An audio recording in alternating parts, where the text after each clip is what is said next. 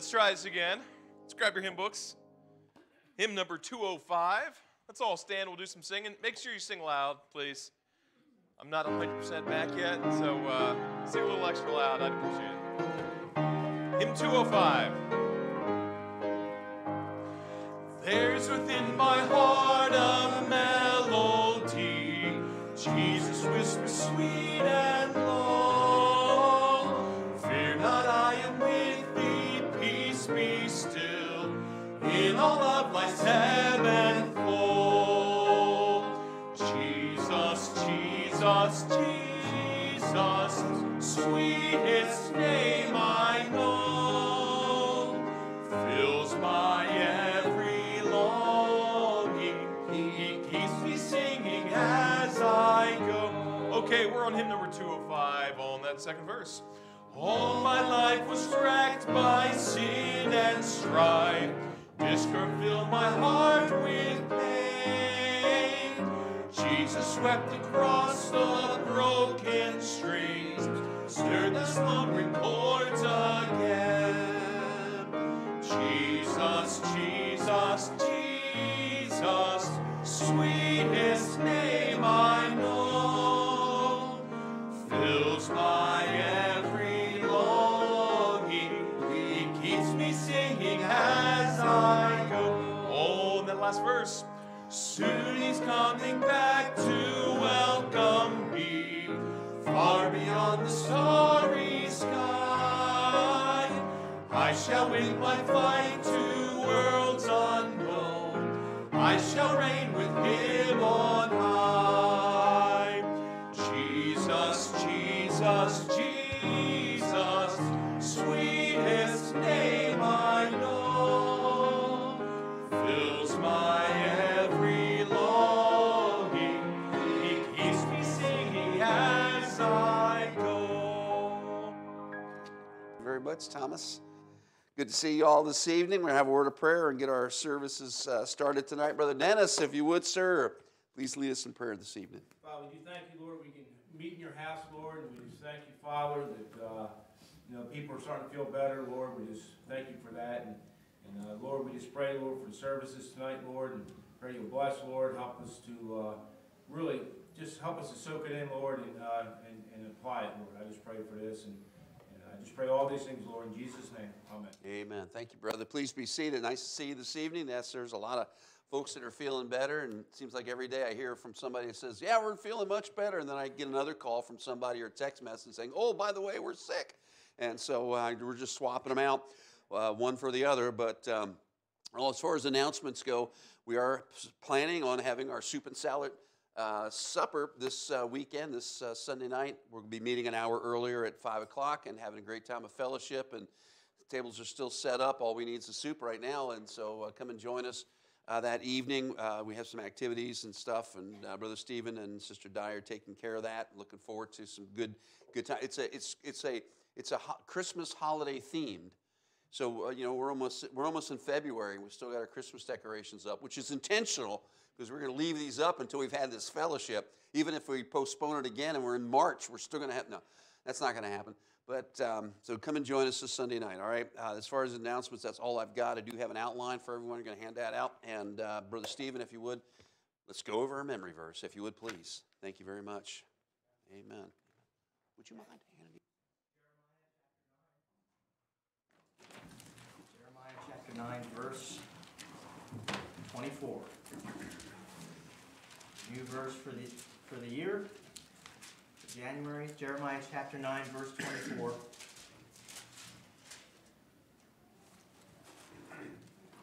And if you're there, if you read that nice and loud with me, it says, but let him that glorieth glory in this, that he understandeth and knoweth me, that I am the Lord, which exerciseth loving kindness, judgment, and righteousness in the earth.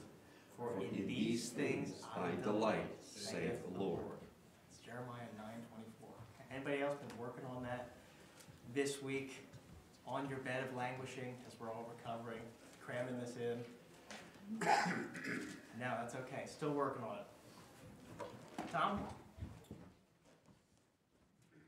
Okay, grab your hymn books again. Hymn 266. We'll sing Honey in the Rock. We'll sing the first and the last verse. And again, please sing out loud. Hymn 266. Let's all stand and sing.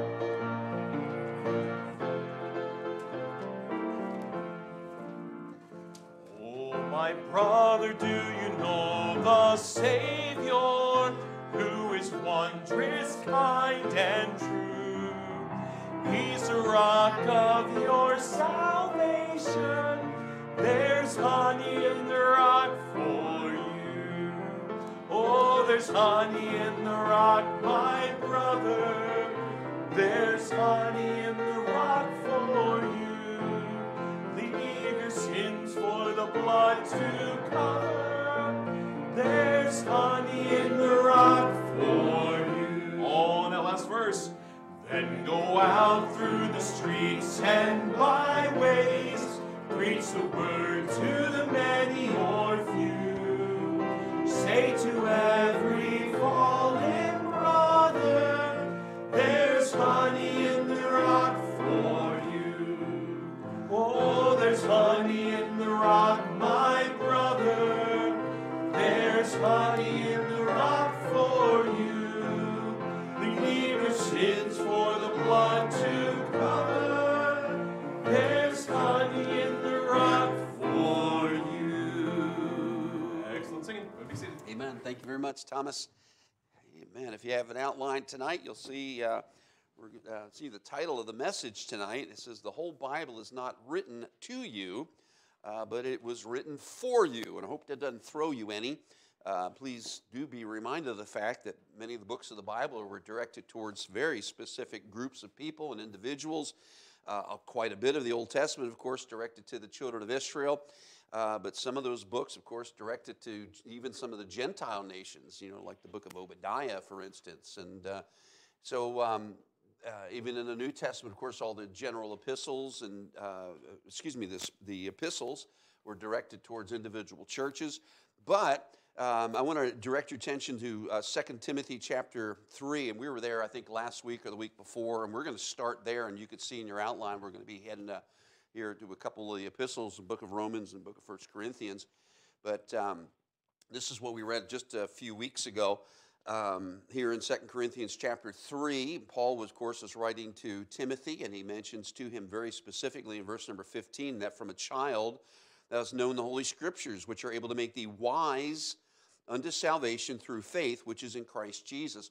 What we're going to be talking about tonight is the purpose for the writing of the Word of God, and I have two very specific things, as you can see in your outline, for learning and for example.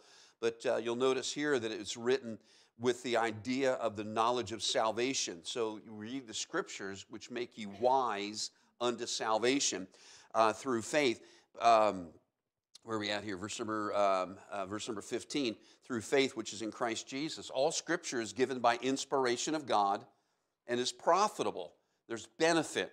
It's profitable for doctrine, for reproof, for correction, for instruction in righteousness, that the man of God may be perfect, thoroughly furnished unto all good works. So we're going to be talking about purpose for the Word of God tonight. So let's have a word of prayer as we get started. Father, I want to thank you. It's good to be in your house tonight. Thank you for those that are here this evening. I'm thankful that the children's ministries are going tonight, and I do pray for the young folks as they're being instructed downstairs, and for our teenagers as they're being ministered to. So thankful, Lord, that we have ministries that can meet the needs of these young folks, and I do pray for the time that we'll spend together here in this auditorium, that you'd bless in the teaching of your word tonight, that you'd encourage us, Father, to put our minds, focus our attention on your precious word, which has which is profitable for us. And I pray that we gain some of that profit tonight, and also, Lord, set our minds to looking for things that will be beneficial for us in the future in your word. In Jesus' name I pray. Amen. Amen. Well, things that are written are often written for purpose. I was reading an article just a few weeks ago. I'm not a big fiction reader. I always read, most of the books I read are nonfiction. And I was reading an article a few weeks ago about the benefits of reading fiction. And I thought, well, that's interesting. I mean, I always think of fiction as just entertainment, And so I was it was a business article about folks that read fiction a lot because it helps them It helps them to develop problem-solving skills and also makes them more empathetic towards the plights of others. And so if you're working in an environment where you're working around a lot of people, you want to develop good interpersonal skills, well, fiction reading helps develop interpersonal skills. So it was an interesting article. I thought the article was kind of fictitious myself, but anyway, I read it. But so even a book that's fictional has purpose to it. And I've always said that anybody that's an author, anybody that writes has an agenda. Everybody puts their agenda into whatever they're writing. So whether it's fiction or nonfiction, all has purpose to it. And so when we look at the Bible, this is not a matter of fiction or nonfiction. It's a matter of the fact that God has given us His Word, and it has purpose built into it. There's a purpose for everything in the Bible. Now, as I said in our title here, the whole Bible was not written to you. So the books of the Bible are individual books that were written for specific purposes and written particularly to individuals in the New Testament. So it's not necessarily that it's written to you, but the point of it is whether it's directed to you or not to you, it is for you. Everything in the Bible is for you. There is something in the Scriptures that God has intended for you to gain from it. As it says, all Scripture is given by inspiration of God and is profitable. That means all Scripture is profitable. All Scripture has intention. All Scripture is given to benefit you in some way. And so as we look at these benefits tonight, we're going to look at two very specific things this evening. And Romans chapter 15 is where we're going to start. And so if you'll turn there to Romans chapter 15, if you please. And this particular portion of Scripture, this where we're reading at tonight is actually a New Testament quote from the Old Testament, so we'll be looking at both of those this evening. So if you have the opportunity in just a few moments, we're going to be going back to Psalm 69. But here in Romans chapter 15, verse number 3 and 4 says this. It says, "For even Christ pleased not himself, but as it is written," and so making reference back to the Old Testament, to the book of Psalms, Psalm 69, "For as it is written, the reproaches of them that reproached thee fell on me. For whatsoever things were written aforetime were written for our learning, that we through patience and comfort of the Scriptures might have hope." And so we have this very direct statement here in the New Testament, given by inspiration of God, by the way, about a passage of Scripture in the Old Testament, given by inspiration of God. And we're being told here in the New Testament that this was written for a purpose. And of course, the purpose is our learning. The purpose that this Old Testament passage was written was so that we can learn. And please understand that now we're in the New Testament reading this. This is Scripture. It's given by inspiration of God, and it's also profitable. So not are we reading and learning from the Old Testament, but we're now reading and learning from the New Testament, okay? So there's a lot of learning going on. I want to just give you a very simple thing about the word learning. It's a term that's used all throughout the Bible. It has to do with doctrine and teaching or instruction. It's the precepts or the principles. In other words, when we read the Bible, there are things, we're not just learning like a history lesson, or we're not just learning, about people or places or things. We're actually building our understanding of doctrine and what we know from the Scriptures about God, about ourselves, our understanding of all things that have to do with this relationship we have with God. We're learning from that. The more that you get into the book, the more that you read, the more that you study, the more that you learn. You don't just learn the Bible just from having a Bible in your house. They can sit on the shelf forever and you'll not get a thing out of it except a little bit of dust collected. And so the idea is we got to get in it and read it and understand it. I grew up with a Bible in my house. We always had a Bible in our house.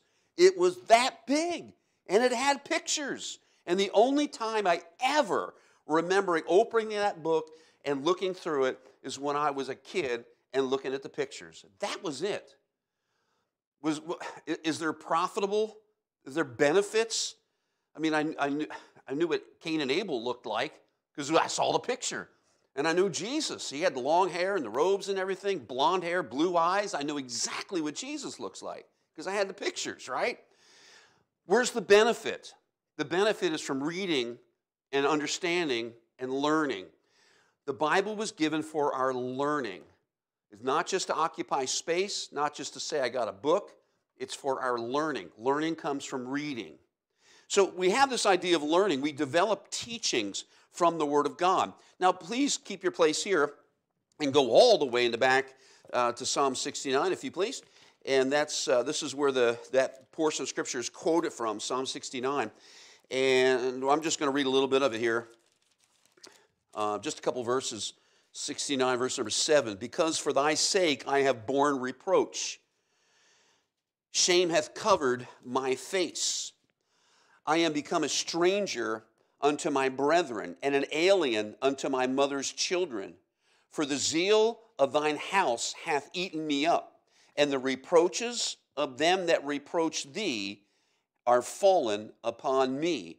And so there we see the direct quote in verse number 9 that's quoted over in the book of Romans. But also, you'll notice another very familiar portion of Scripture there, again in verse number 9. It says, for the zeal of thine house hath eaten me up. Does anybody remember where that's from in the New Testament? What's that related to? Well, you'll read that. There's another place you'll actually read that quote in the New Testament. Matter of fact, my inner column thing here gives me the reference here in the Gospel of John. But what's it in reference to? Anybody know? Ding, ding, ding. Exactly right. Yeah, exactly right. You must have been reading your Bible, Tom. So when Jesus was overturning the tables in the temple, the apostles makes mention of that after all that took place, they were reminded of what it said in the Scriptures, the zeal of thine house hath eaten me up. And so they made that connection to the psalm here. But please notice what it's talking about here in reference to reproach. Again, I have borne reproach. Shame hath covered me. That's verse number 7. I am become a stranger unto my brethren, an alien unto my mother's children. What he's talking about here is the difficulties that the psalm. This is David, of course, writing in this psalm, but of course, prophetically speaking of the Lord Jesus Christ. We're making statements in reference to the burden or the shame or the struggles that individual is going through because of their zeal for God. So in other words, when an individual has a passion for the things of God and they're going to serve God no matter what the cost, then they're willing to pay the price, even of alienation from your own family. And of course, that's what happened to the Lord Jesus Christ. Of course, his mom knew the deal, but all of his siblings did not. And we were introduced to that throughout the Gospels until we see in the book of Acts that eventually his brothers, doesn't say anything of his sisters at that point, but his brothers, of course, get saved. And of course, his brother James becomes the pastor of the church that's there in Jerusalem. And of course, his brother Judas or Jude ends up writing the epistle that we have there. And so, but through his life, his brethren, he was alienated from them. Well, we see the same. And please notice what it says. And this is where the quote is in the book of Romans, that the reproaches of them that reproach thee are fallen upon me. In other words, the folks that hate the things of God hated me. That's what he's saying. And that's exactly what Jesus plays through, and that's exactly what Jesus presents to his apostles. The world hates me. And if the world hates you, it's not because of you. The world's going to hate you because of me. He reminds us that this difficulty that we're going to face in this world has to do with our relationship to him. This is the lesson. If you would, please go back with me to Romans. This is the lesson that's being played through here in the book of Romans. Now, of course, the Scriptures are written for our learning. In other words, we build doctrine, teaching from reading the Bible. But we also learn from the lessons throughout here. And the lesson here in the book of Romans is about this idea that if you're going to serve Christ, you're going to suffer persecution. You are going to have to deal with some things because people don't like God. Well, they'll put up with a God with a little g, and they'll put up with God in a very general sense. But when you start getting specific and start speaking about the Lord Jesus Christ, and the necessity for salvation through faith, you start talking about things like sin that separates us from God, then folks are not going to be happy. And there's going to be reproach. They're reproaching God for who he is, and because of that, they're going to reproach you. That's the lesson that's drawn out of Romans chapter 15. Now, please notice the three things in particular I have listed down there what learning provides for us. It's a very clear statement here, verse number, I'm in chapter 14, that's why I didn't look right. Verse number 3, there we go. And verse number 4, and whatsoever things are written aforetime are written for our learning, that we through patience and comfort of the Scriptures might have hope. Those three particular things, patience, comfort of the Scriptures, and hope. Those three things are what we learn. Now, when the word patience is used in the Bible, patience is used in reference to situations and things. I've mentioned this many times before. Often you'll see the word long-suffering in the Bible. And this is basically in general terms. And as far as I've been able to discern from the Scriptures, it's pretty reliable to say that when the Bible says long-suffering, it has to do with putting up with one another. Okay? Because God puts up with you. God is long-suffering to usward, and so we need to be long-suffering with others. Patience has more to do with things as compared to people. So we're patient through tribulations. We're patient through trials. We're patient through the difficulties of this world. And so the situation that is being presented here is, again, in verse number 4, is through patience and comfort of Scriptures. So what we learn is patience. If we choose to live a godly life, if we choose to follow God, follow the Lord Jesus Christ, then the reproach of them that reproach God is going to fall on us. So we're going to have to be patient through the difficulties. In other words, understand that this is a normal thing. This is something that all believers have had to deal with. That is difficult times.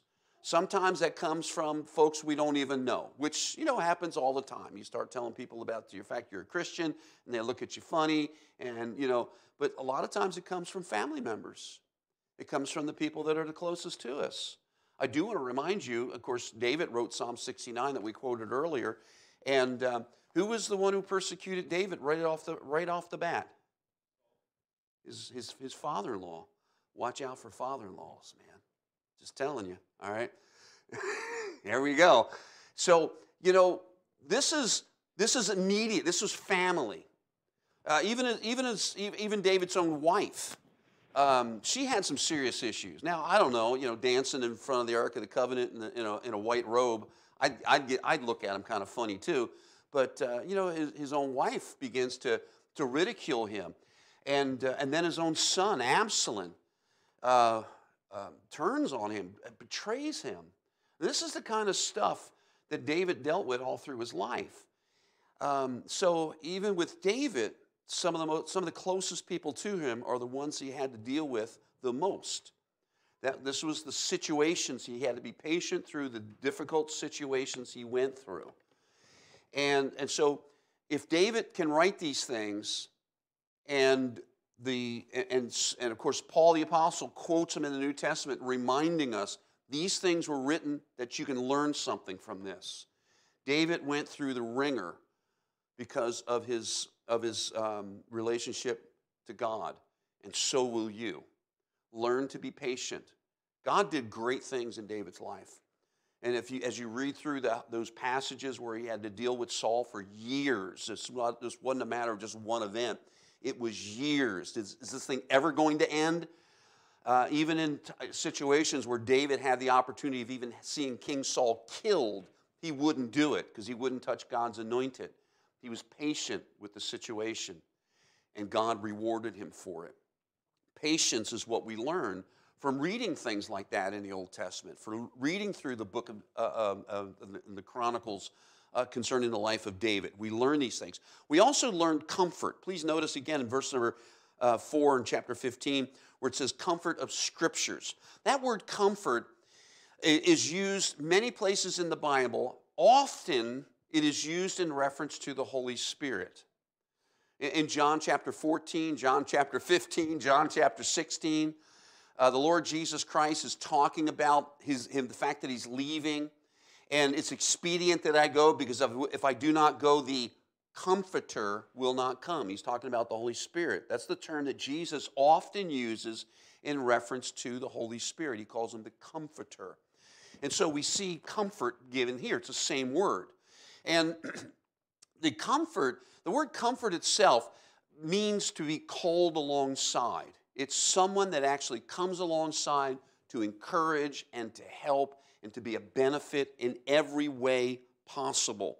In reference to the Holy Spirit of God, the moment that we're saved, comes into our life and takes up occupation in our lives and is there with us all throughout our life to encourage us, to teach us, to admonish us, to give us direction and understanding about things. The Holy Spirit I like to relay it to almost like that still small voice that we see in the Old Testament with the story of Elijah, that presence of God in our life to really deal with us about things that's going on.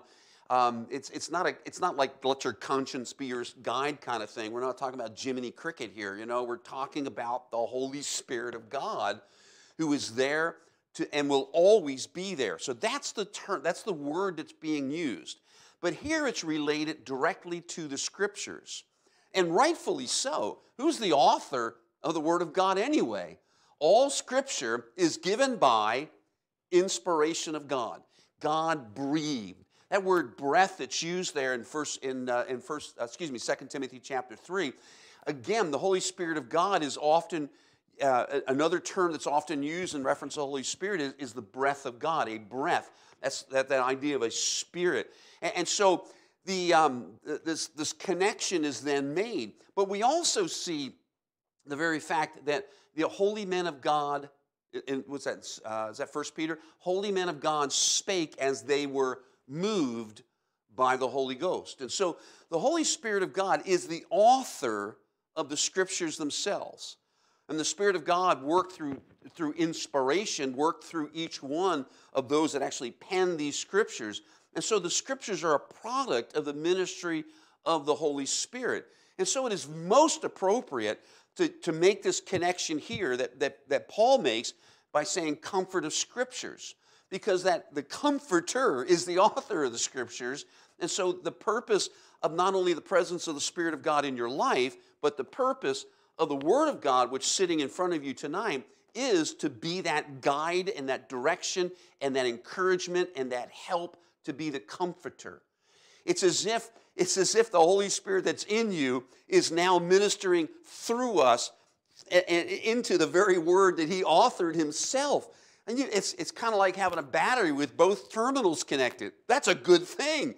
And the juice is flowing, and the energy is there, and the purpose that's put into it is now functional. It's actually working the way it's supposed to.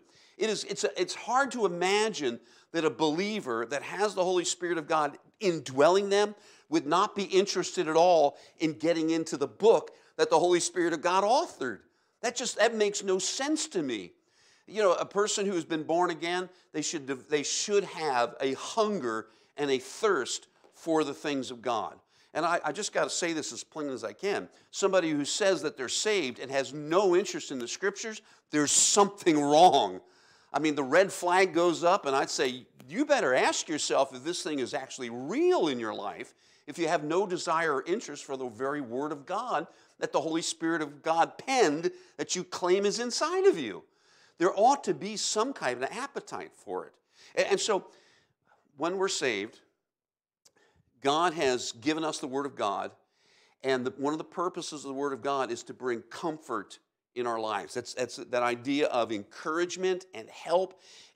It's there to assist us, to minister to us in many different ways.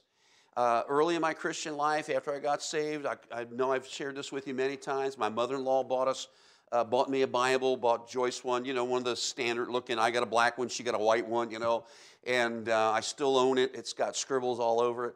But I started reading it, and I was just fascinated.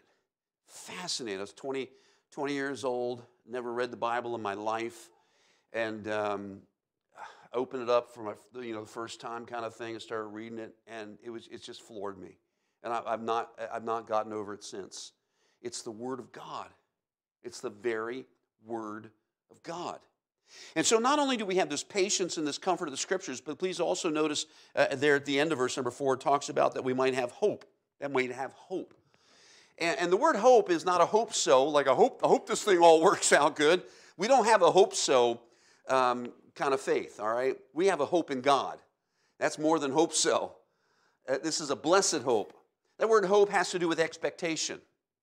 When a person says, I have hope, as a believer, when we say we have hope, that's rooted in God, and there's an expectation. So Jesus Christ promised that he's going to return. He said, I go to my Father, and in my Father's house are many mansions. If it were not so, I would have told you. I go to prepare a place for you, and if I go and prepare a place for you, I will come again and receive you unto myself, that where I am, there you may be also. I have an expectation that Jesus Christ is coming back for me. That is a blessed hope. So hope is rooted. Hope is not just an imaginary, I hope this thing works out like you're wishing it. Hope is a solid expectation in something that has been determined. And of course, what's been determined, it's been determined by God. And if God determines something, he sets something in motion, you can be assured it's going to take place. And so our hope is rooted in that. So when we get into the Bible, we read the Scriptures, and we begin to understand, like for instance, this passage is rooted back in the Old Testament. Again, Psalm 69, written by David. David's talking about the struggles that he went through.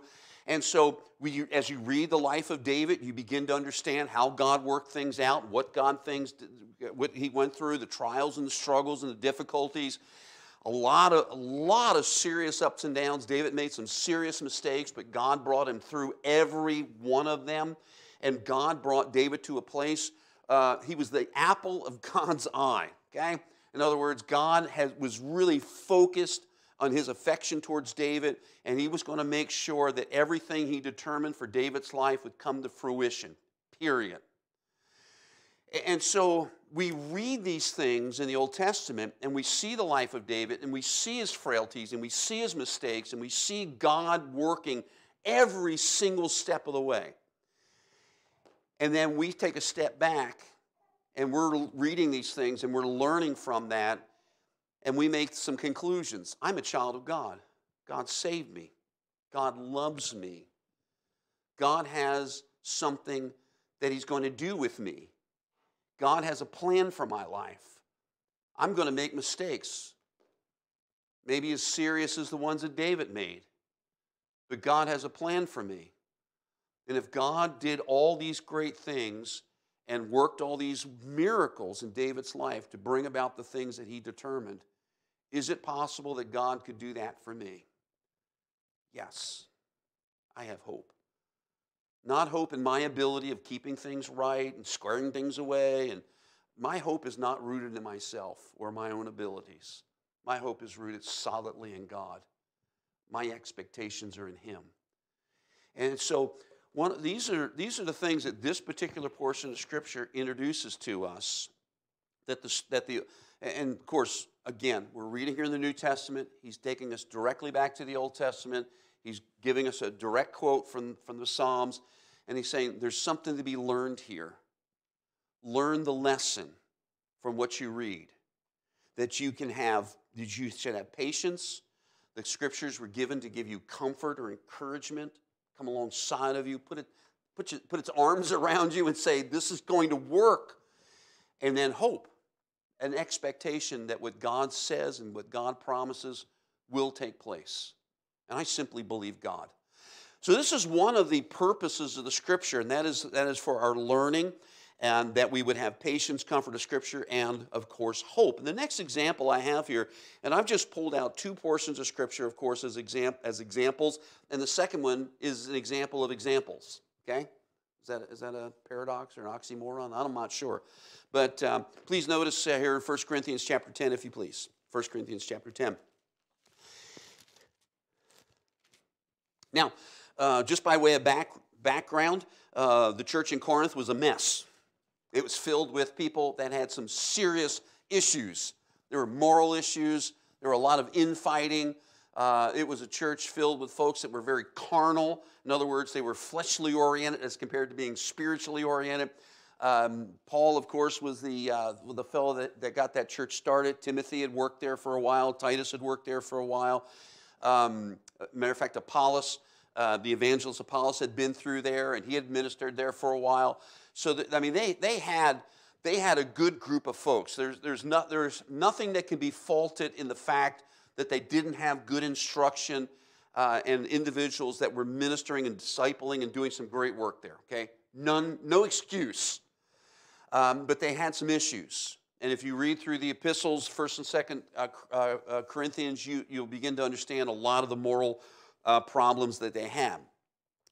And so Paul is writing in this epistle here, and I'm going to, if you would, notice in your notes, drop them down to verse number 11, and it says this.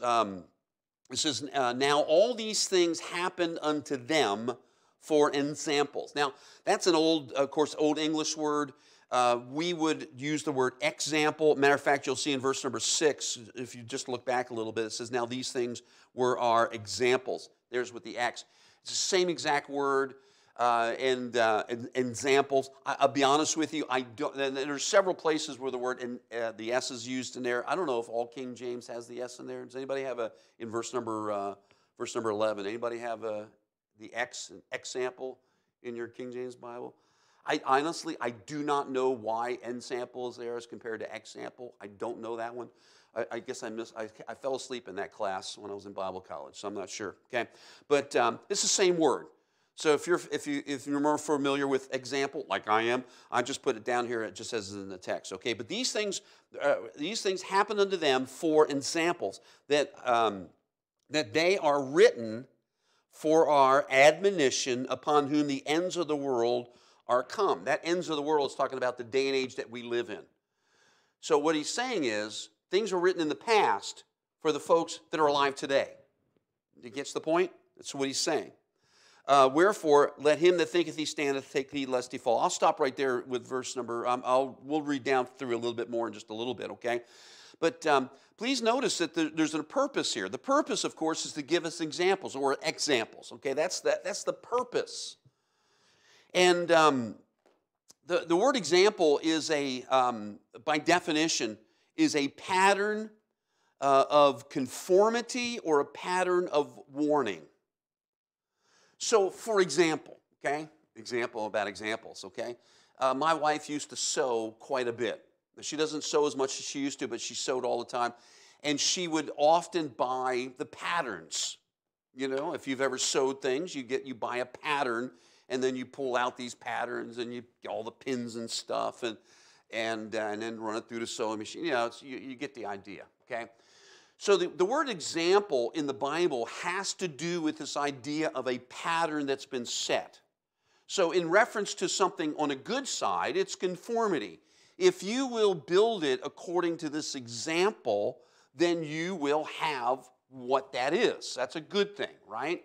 And so the idea is conformity to something as an example. Somebody has a blueprint, okay? Somebody in engineering puts together a blueprint, hands it to a guy in the shop, and if they would just build it like the engineer said, it would be fine, right? Anyway, we'll just move on from there. So the idea of an example is something that has been given to relay a pattern. So that's the good side, right? Now, the bad side, of course, of an example is a warning, right? So when you go and and there's a lot of great videos online about fails. I love watching fail videos online. They are so funny. People do the dumbest things, right? And so not only is fail videos great for entertainment, how not to cut a tree down, you know, but they're also extended for our warnings, okay?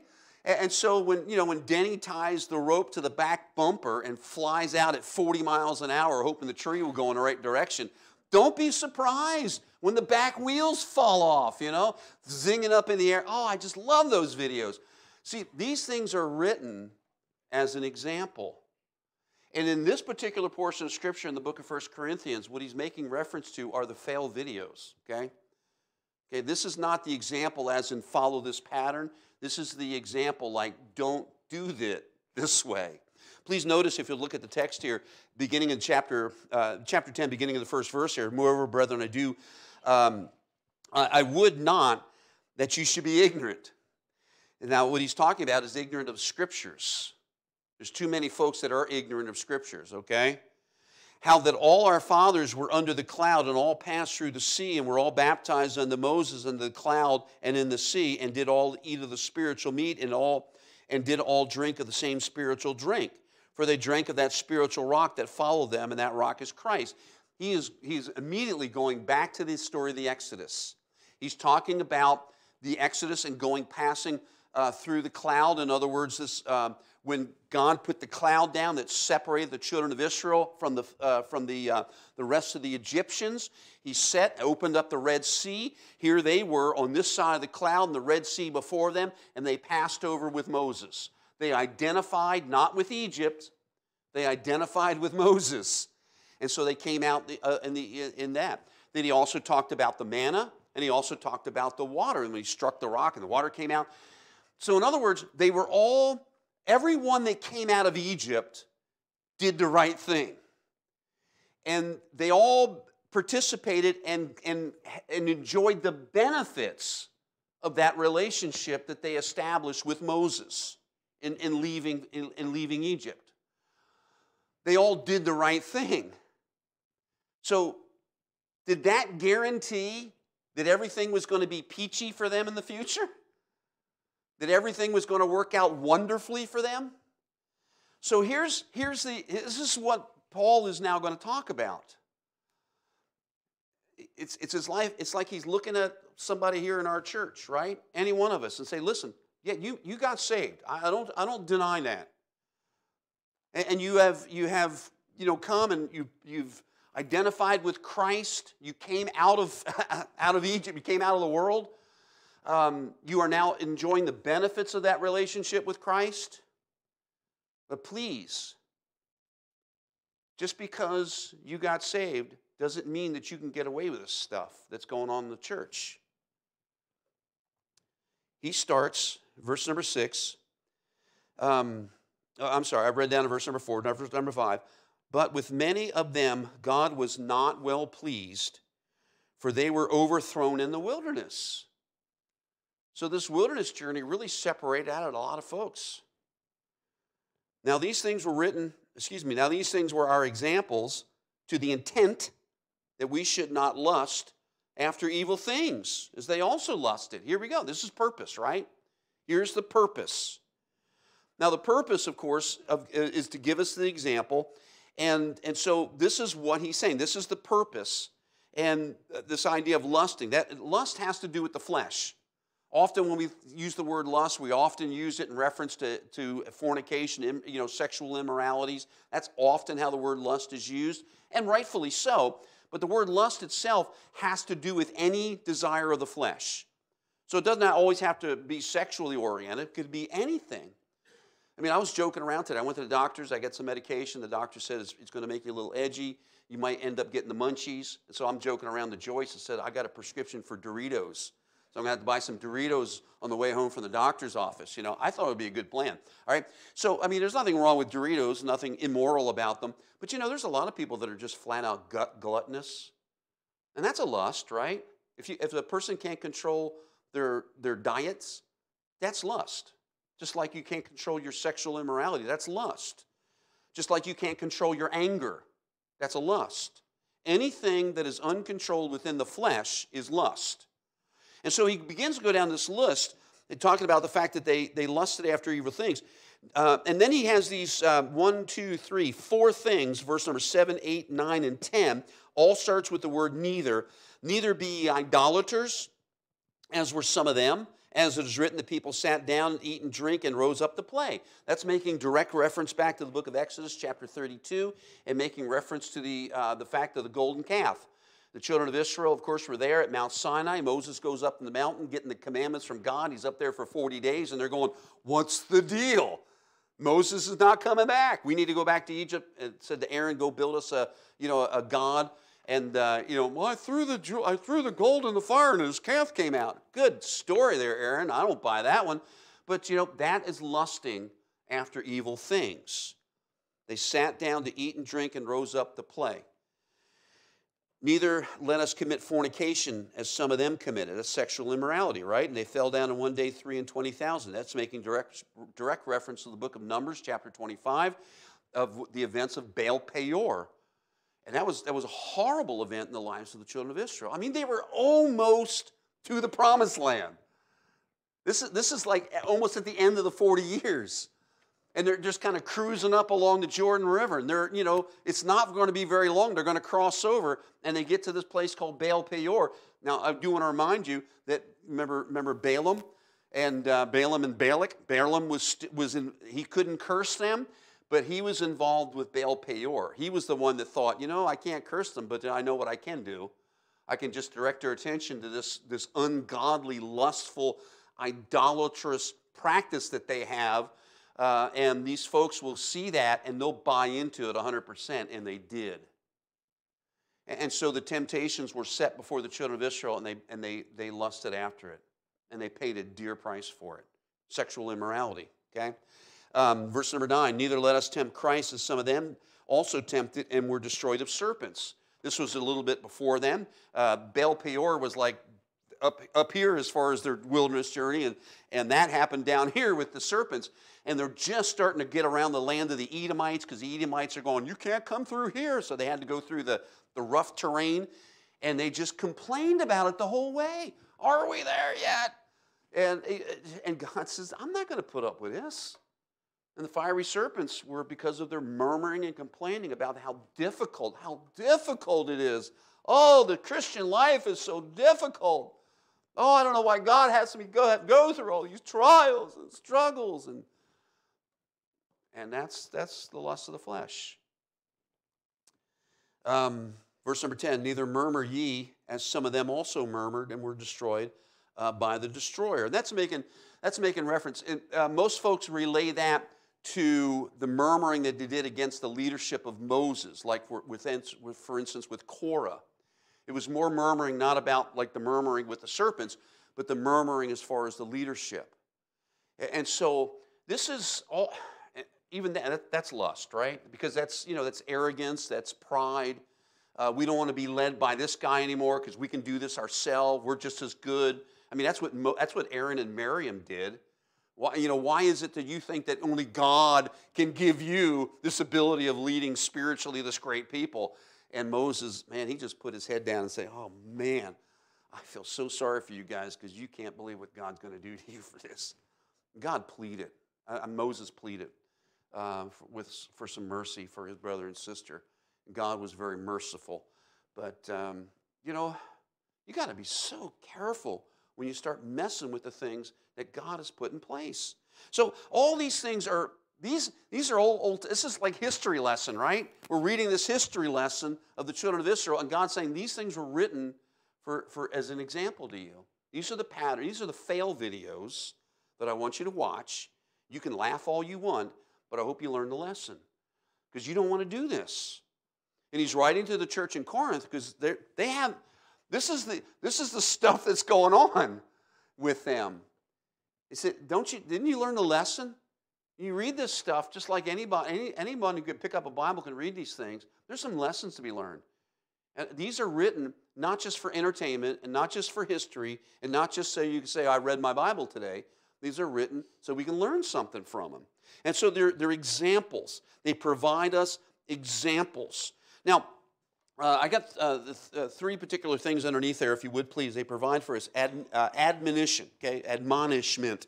Notice in verse number 11, these things are happened unto them for example. So it happened to them, but we get the benefit from it, all right? It's always good when bad things happen to other people and we can learn from it, because it's better than bad things happening to us and going, oh, I get it now, all right? So, for they were written for our admonition, okay? That word admonition is an interesting word. It has to do with the mind. Admonishment has to do with the mind. It has to do with to set your mind to something. That's the best way I know how to describe it as far as a definition of the word itself, to set your mind to something. In other words, to get you to think about it. It was written so that you would stop and think about it. So the next time you're reading your Bible and you go through some Old Testament passages and you're reading all these things and you think, oh, this is a great story, I love reading the story, and then you're listening to it on the dramatized Bible and you're hearing the sword fights and everything, you're going, this is great stuff, and the kids are hearing stories and you're telling your kids stories about David and Goliath and they're thinking, this is great. So, please realize the purpose that God has given for these things to be written is so we would get our minds focused on those things. We would think about the lessons. We think about what we can learn from that. We look at the example, the pattern. What's the good that's sitting there that I can pattern my life after? And what are the bad things that I have to look at and go, I don't want to do that. So that's the purpose. Admonition has to do with the mind being focused upon something, paying attention to the lesson that is there. Okay, admonition. Please notice in verse number 12, it says, wherefore let him that thinketh he standeth take heed lest he fall. So another thing that this examples provides is perspective. That word take heed has to do with paying attention to something. It's like get the perspective. All right? If I need to take heed, that means that I'm in a situation which possibly could go the wrong way. So you're sitting there. I was joking around about cutting trees. I've cut down a lot of trees in my life, and I know, Brother Denny, you've cut down more than one. Tom, you've put down a few trees. I used to go with my father-in-law all the time. Him and I both had wood stoves, so we cut trees down a lot. And so, most of the time when you're in a big open field, you think it's not a big deal. I remember my father-in-law and I cutting down this tree one time. It was a big open area. There was no houses or anything around. The truck was way over here. And I love chainsaws. I used to use, if I could cut, I would cut. My father-in-law was fine with that because he was an old guy, let the young guy do it.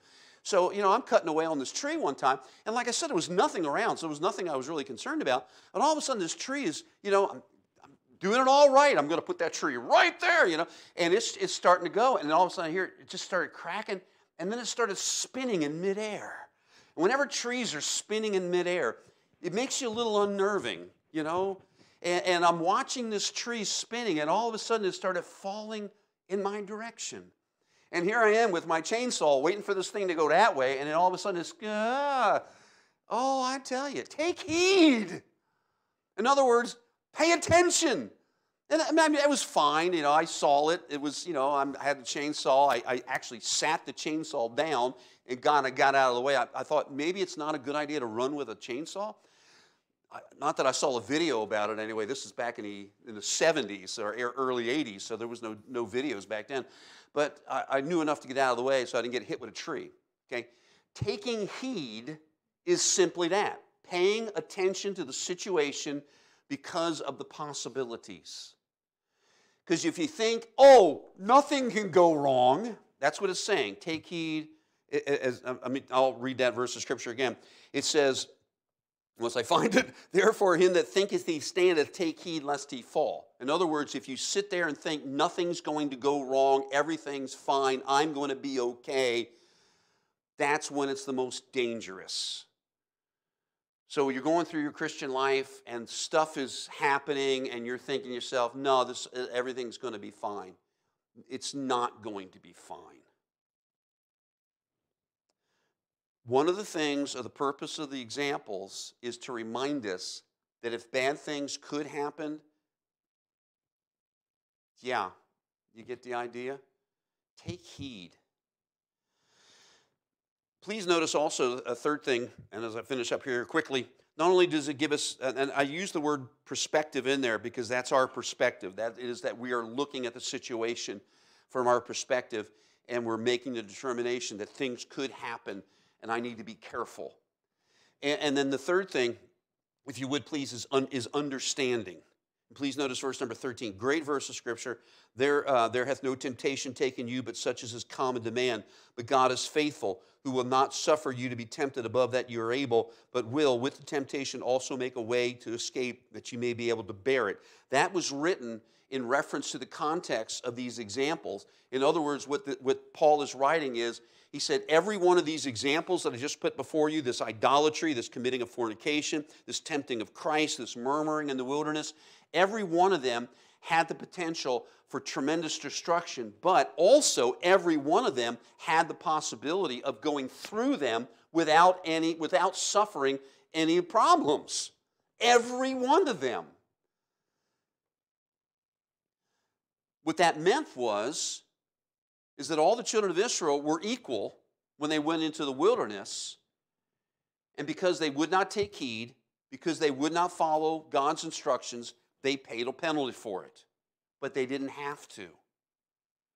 And here we are in our Christian lives going through the same struggles. There hath no temptation taken you, but such as is common to man. In other words, everyone goes through these same things. And everyone has the potential, thinking that they're going to stand, end up falling. But we don't have to. There's always a way to make it through this wilderness journey unscathed, without suffering the fail part of the consequence. We don't have to. That's the understanding. That we're not doomed because we're going through the wilderness. Everyone goes through the wilderness. But if we're willing to follow the examples, take heed to them, understand the reason they're written for us is to give us some admonition, to get our minds focused on what we need to do, we can survive all of these things.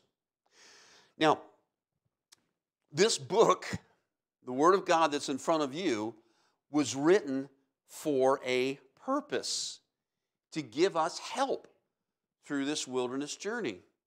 It is, first of all, for our learning and for our example. Certainly, again, this whole book was not written directly to you. It's written to a lot of different individuals and churches and particular nations. So it's not written to you indirectly, but it's written for you purposefully. So whatever God chose to write to, for instance, the church in Corinth, is going to benefit you greatly because God has a purpose for it. So as we read through our Bibles, as we sit and listen to preaching or teaching, as you spend time in this book, please understand that every time you open it, God has a purpose for you. Let's pray. Father, thank you, Lord. It's a great blessing to be able to be in your house tonight, to spend just a little bit of time in your word. I'm so thankful, Lord, that the word of God is quick and powerful. It's living, it's active, it has purpose. And I'm so thankful, Lord, that this purpose has been shown to us even tonight in these just small portions of Scripture. And Lord, I do pray that you would encourage us every time that we open your word to look, to set our minds towards it, to open up our hearts to the instructions, the examples, and the purpose that you have for us. Lord, thank you for your precious word. In Jesus' name we pray. Amen. Amen. Just remain.